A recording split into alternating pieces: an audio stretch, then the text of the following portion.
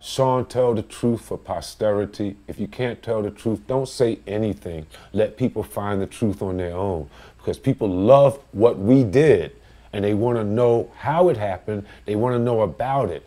Your documentaries, they're all fantasy, fairy tale, Disney. Your interviews, they don't tell the truth. You don't celebrate the workers that worked really hard, that made the ideas happen, including those fantastic young interns, from Mel Love, the very first intern, to Marlon Marcel, to all the other ones in between that did great work. You never celebrate those people. You only do documentaries that talk about you and you being the person that did this on the first day and then tied everything up on the seventh day at the end of the week and said you rest. You're not God. It took a team of people to make this happen. It took brilliant black young minds to come together to make this thing happen.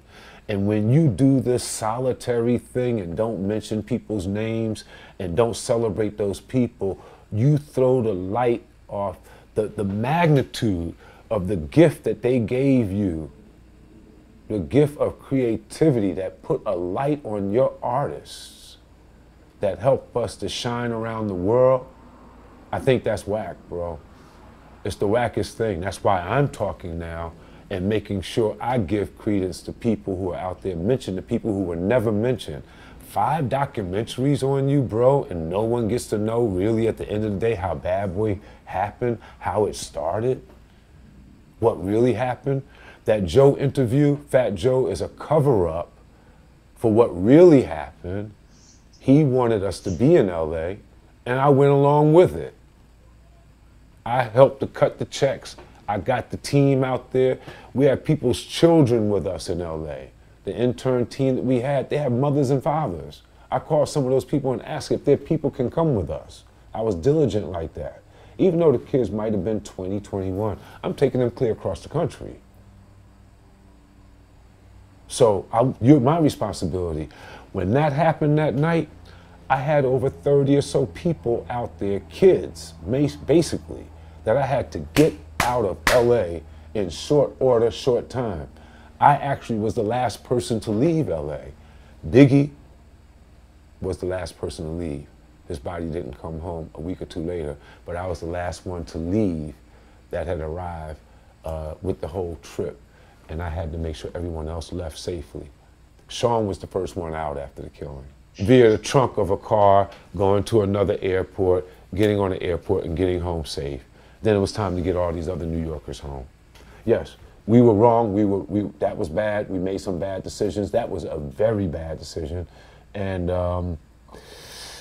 yeah, all those documentaries are phony and false. I get more of the truth coming from podcasts like yours, sir. So thank you and keep doing it. I get to hear more of what is real from a part of the culture that I helped to build and a part of what I witness in the culture from the young guys that are investigating, and they're our new journalists. I don't think the Charlemagne's in the mornings, I don't get the truth. I can't hear the truth. I hear people stealing credits on those shows. And I hear them blacklisting other people from coming up to fight for their credits. It's all a PR plan. I look at Amazon Prime, you look at the Mary J. Blige documentary. So many people not mentioned that helped that wonderful, legendary career. Y'all need to set the record straight and give people their credit. I, for one, Mary, what happened? Dre, what happened? I did Family Affair. As we were talking about the history, a #1 pop hit for a female R&B singer.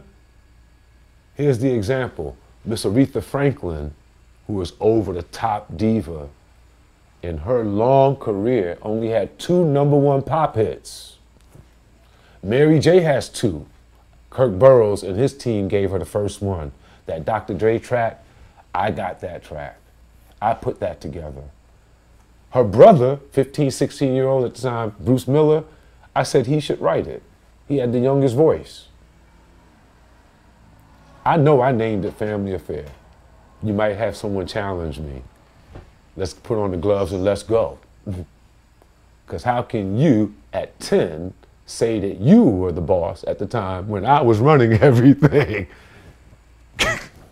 Pardon me, but I just have to let that be. I ran that shop. So you have a lot of challengers that'll say, oh, he didn't do this, he didn't do that, because they're a little bit grown now, their voice is on the mic. But I'm on your mic now to say, I did it.